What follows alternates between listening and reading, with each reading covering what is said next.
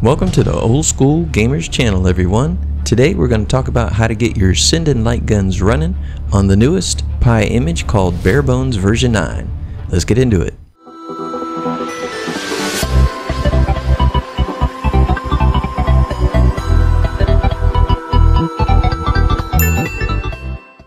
So Barebones version 9, definitely want to give a shout out to the contributors such as Widge and Luther and Cheeky. This is a great image and I know that the community is really going to enjoy it.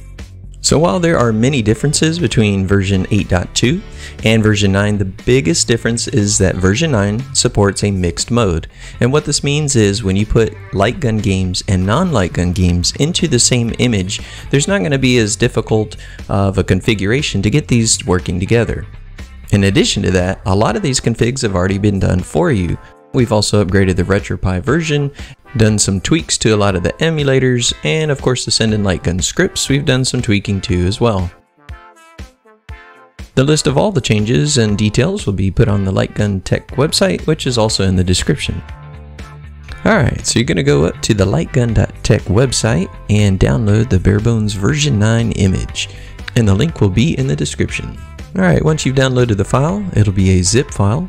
Make sure that you extract it and you burn the .img file to your SD card. So what you want to do is open up Balena Etcher, which is my preferred choice, and you're going to go ahead and browse to the file, the img file, select it, then you're going to select your SD card that you want to burn to. If it gives you a warning, go ahead and say continue, but make sure that you selected your SD card. Also, when it comes to connections, don't forget that your HDMI out has to be connected to the one closest to the power supply. When it comes to determining who's player 1 and player 2, it's based on the boot order of your Raspberry Pi. The USB 3.0 ports come up first, the top one then the bottom one, then the USB 2.0 ports, same thing top then bottom. Alright, so we're going to put that SD card into your Raspberry Pi and we're going to boot it up. Once it boots up, you're going to see the welcome screen and hopefully you have your gamepad attached. Go ahead and go through that and configure your gamepad as you need to. One of the first changes you'll see is we now have a Sinden Lightgun collection, and we'll go over that later, but first let's set up your Wi-Fi. So go ahead and select RetroPie and scroll down to Wi-Fi and select that. What we're going to do here is the first one, connect to Wi-Fi network. It'll scan and hopefully it'll see your network.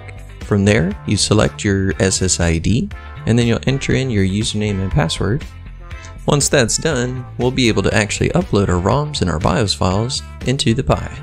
First, we're going to go ahead and cover the Sinden Lightgun collection.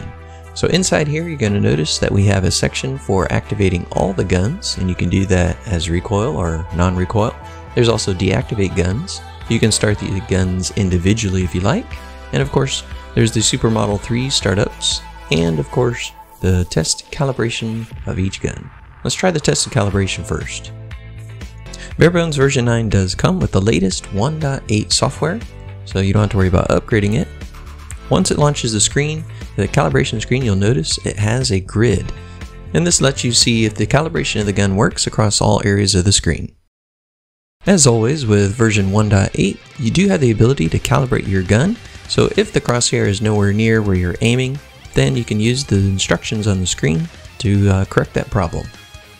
So go ahead and do that for both your guns if you have 2 or 3 or however many you have. So the calibration and test screen is a one-time deal. You shouldn't need to do this again unless you're doing something like switching TVs. If you're having issues getting the mouse to move on the screen, check the following. First, make sure you have the correct gun in your hand for testing for player 1 and player 2. Next, make sure you're standing at a distance equal to 2 times the width of your screen. So if you have a 10-foot wide screen, then you need to stand 20 feet away at least.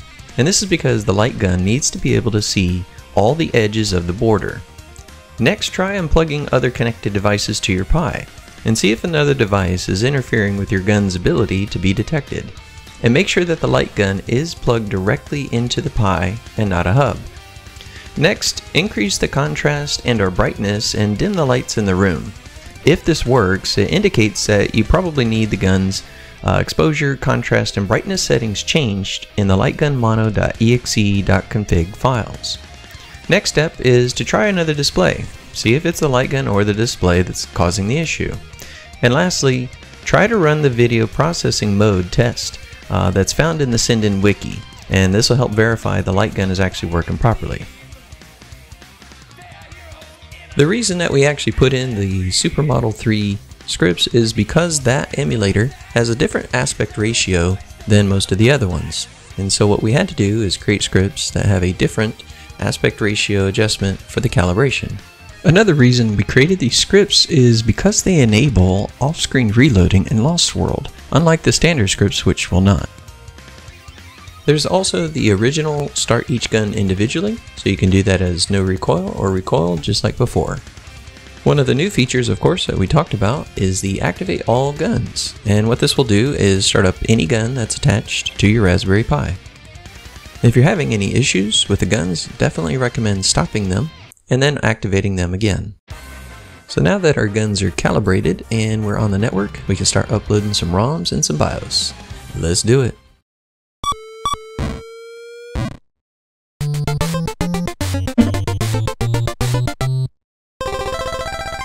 There's one other thing that we need to cover, and that's the config.txt file. This file is used to configure your Raspberry Pi, and a lot of different settings that are in here are very important. With your Pi powered on, go ahead and open up PuTTY. And PuTTY is a utility that allows you to log into your Pi using a remote connection. Make sure that your host name is the IP address that you got when you signed on to your Wi-Fi network, that your port is set to 22, the connection type will be SSH, and then you'll just click Open. Once this screen opens up, you're going to type in Pi as the username, and then for the password, it's Raspberry. Now what we're going to do is type in cd/boot, and I did an ls so I could see all the files that are in here. As you can see, I've made a backup of my config.txt file before editing it. So if you want to do a backup, I'm going to remove this one. All you got to do is type in sudo space cp config.txt and then the name of the backup. I just called mine config.txt.back, then hit enter.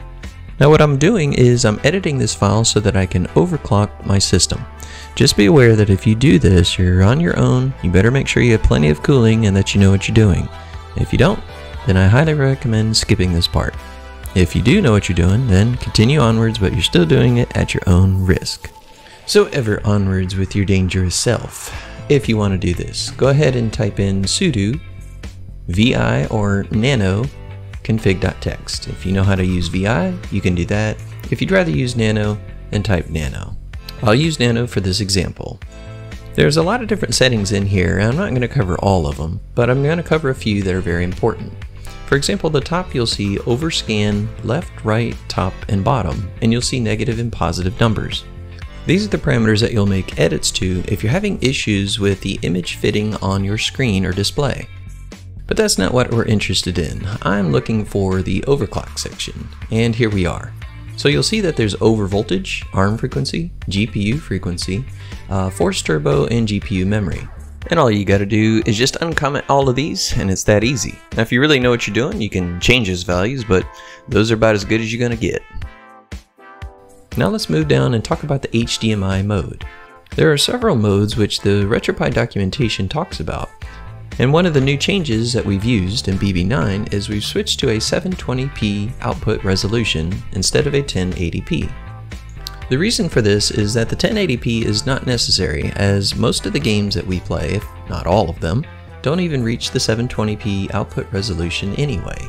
And so this gives us the benefit of getting a beautiful picture without the waste of unnecessary CPU power. You'll definitely get a bump in your performance if you do this. For now, all I'm going to do is just the overclock settings. Once you're done with all your edits, go ahead and hit Ctrl X. It'll ask you to save the modified buffer.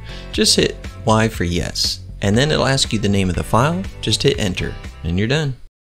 If you did make any changes, you'll definitely want to type in sudo reboot. If your Raspberry Pi does not boot, then I would suggest reflashing BB9 because you've done something wrong. One important note I want to cover: unless you love pulling your hair out in frustration, do not upgrade anything including Retroarch or RetroPie. BB9 is designed so that all you need to do is drop your ROMs and your BIOS files into the right folders and start playing. An upgrade will get you very bad results, you'll go on Discord, you'll ask us for help, and we're simply going to tell you to re-image.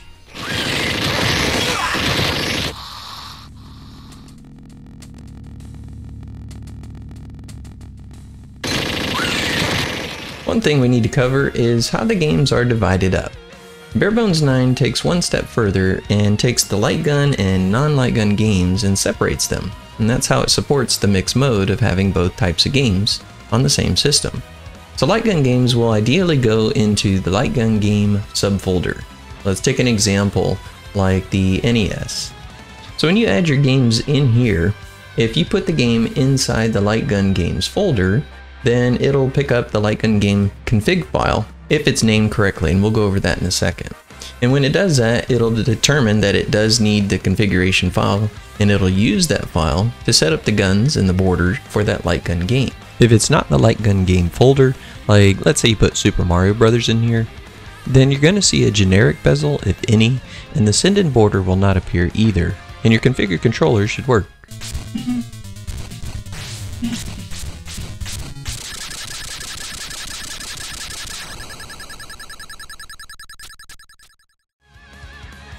So now that we kind of understand how the ROM folders are set up, let's do a quick example. And I highly recommend that once you get Barebones 9 set up and you're at this point and you're ready to upload your ROMs and your BIOS files and you just want to do everything and you want to hop right into arcade and Dreamcast, I say no. I highly recommend just starting up with the basic consoles first. They're a lot easier to troubleshoot. The difficulty with troubleshooting arcade, for example, is that every single game is like its own little, sub ecosystem, as Widge would put it. So if we're going to upload the NES games, let's take that for example. Under Home, Pi, RetroPie, ROMs, NES, make sure that they use the no intro naming convention, that their ROM file names match the config file names. There are exceptions to this rule, such as the Commodore 64 and non-RetroArch systems such as Daphne. And I'll show you where those configs are. So let's go back. So before you upload your Lightgun games here, make sure that they match. We're going to go all the way out. We're going to go to Opt, RetroPie, Configs, All, RetroArch, Config. And for the Nintendo, we're using the FCEUMM emulator. So here we are. Here's all the config files for all the Lightgun games used on the NES. So let's say you wanted to upload Duck Hunt. The no intro naming convention for the Duck Hunt game is duck space hunt space parentheses world parentheses .cfg. So hopefully you have a duck hunt world in parentheses .zip, and that's what you're going to upload. So this is where you want to look if you're going to upload your ROMs, and that would be for any of the emulators listed. Alright, so I'm in Home Pi, RetroPie, ROMs, NES, Lightgun games, and I'm going to upload Duck Hunt. I got to make sure that it matches the no intro naming convention. So I'm going to go down to my NES and my Lightgun games.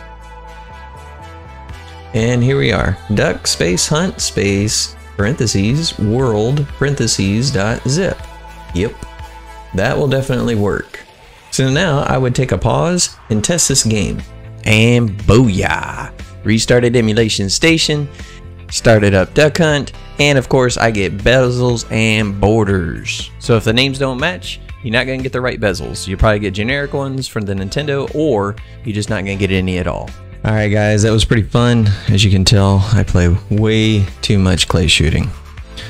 Alright, let's go back to the computer, and now what we're going to do is upload a non-Lightgun game, so that you can see that it works. So what we're going to do is go into Home, Pi, RetroPie, ROMs, and we're going to continue on with the Nintendo. And why not? We're going to upload Ninja Gaiden. Or Gaiden. That's always been a thing. I don't know how you actually say that. Alright, go back to the game. I'll restart it. You guys can watch me play. Let's see if it works. Alright guys, very cool. So I am playing Ninja Gaiden, a non-Lightgun game, and of course Duck Hunt, which is a Lightgun game on the same Raspberry Pi with little to no effort. And that is one of the big advantages of Barebones 9. And if you go through the rest of these emulators, all you need to do is, in the same fashion, put your Lightgun games inside the Lightgun games folder. all your non-Lightgun games, just put them in the main folder. Daphne is the exception to this rule, so the Action Max and Hypsius games go into the Daphne or Action Max folders per the existing guidance.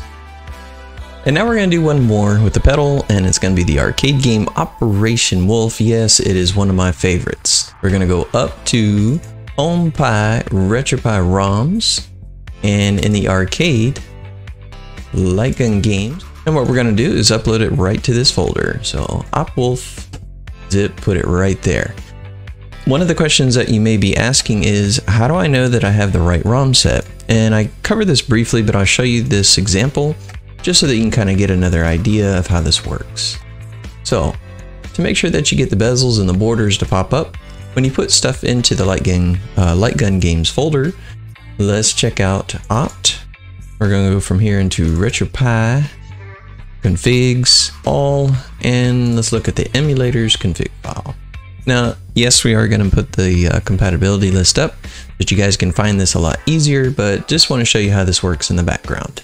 Anyway, so for the arcade OpWolf, we are going to be using LR-MAME Storm Bubbles, and that is based on the MAME 245 ROM set. So that's the one that I have. I've uploaded it into Home Pi, RetroPie ROMs Arcade. So all I gotta do is restart Emulation Station, and I'm gonna set up my pedal. I'll probably make it the grenade launcher just to make it more fun. And we'll have a little gun time in Operation Wolf. Let's do it.